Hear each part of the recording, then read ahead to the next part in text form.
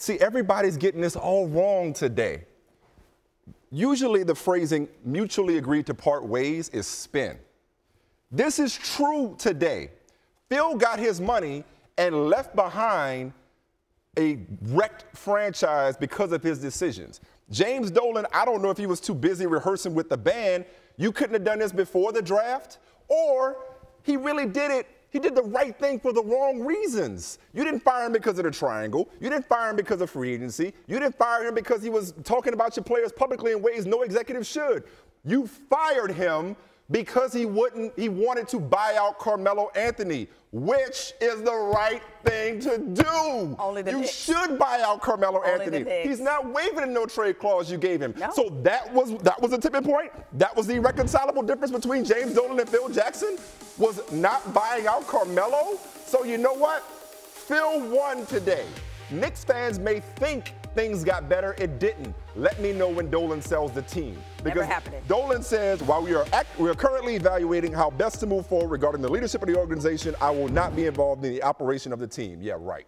Right. Okay, so whoever he hires next, he's going to meddle in that, and he's going to fire him and eat that contract, rinse and repeat. Like, they should buy Melo out. And that's the reason why you and Phil parted ways. He just drafted the French kid for the triangle. And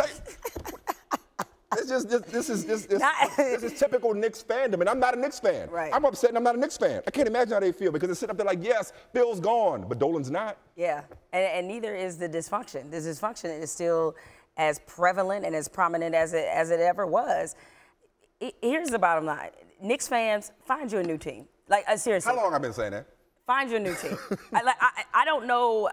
I know you want to hang in there, and I know you're waiting for this moment where all of this will turn around and all of this pain and this agony and Spike's tweet of hallelujah and oh my God, the dead has arisen, that will mean something to you. Because the problem is now is that James Dolan, despite what he says, or the people he employs, who have already made a lot of bad decisions, they get to make a new decision. They get to make a new decision, right? Do you really trust them to make the appropriate decision? And here's the thing. Don't get all excited about a new general manager, Masai Ujiri. Masai Ujiri from Toronto. Don't get under excited, contract, by right? the way. Don't get excited about somebody like David Griffin, and we'll discuss some more names of Brian Windhorst in a moment.